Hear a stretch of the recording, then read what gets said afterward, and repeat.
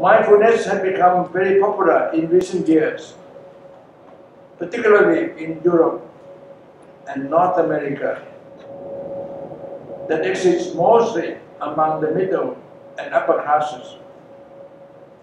Many people are coming to the practice of mindfulness for its proven health benefits, for its ability to relieve stress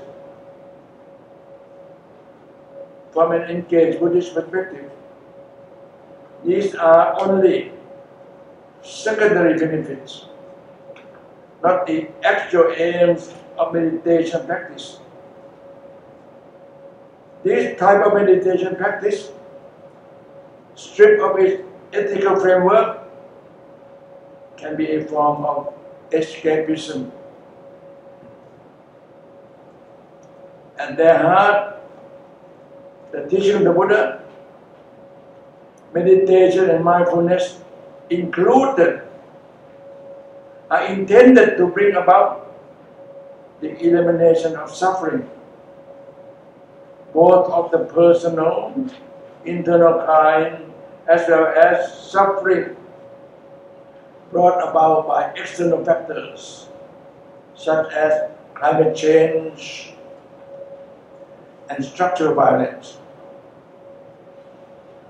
We cannot just run away from the problems, from the suffering in the world. We must confront and face these challenges. The question must be asked, what exactly do we mean when we talk about mindfulness? In its original Pali form, from which mindfulness comes to us in translation, we have the word sati, S-A-T-I, sati.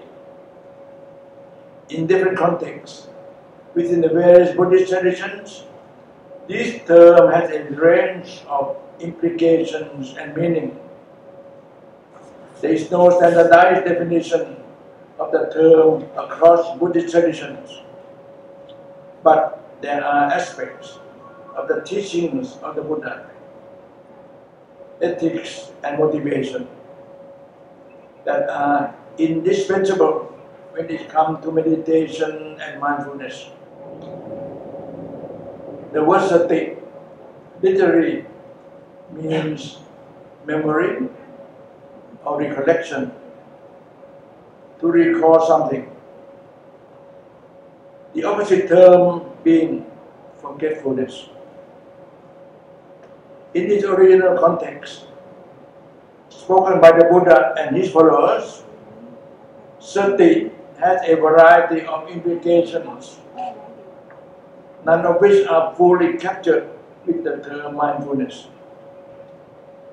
Sati, or recollection, can mean remembrance of things past, to remember what one is doing in the present, to remember to maintain awareness in the present moment, and also to remember things planned for the future, goals or aspirations.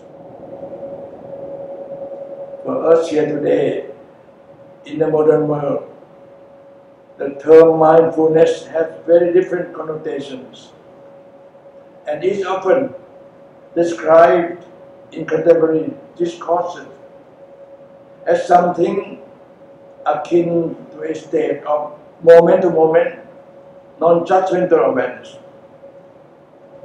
This contemporary understanding of what mindfulness means comes in part to us from the American doctor Joe Kabat-Zinn, who has some background in Zen training, but he reportedly borrowed from other traditions in his formation of this definition. This, in fact, may be a fine definition and a wonderful thing to practice for some. It may be, in fact, bring much benefit to people and to the world. but it is a limited definition, decontextualized from the rest of the Buddha's teachings.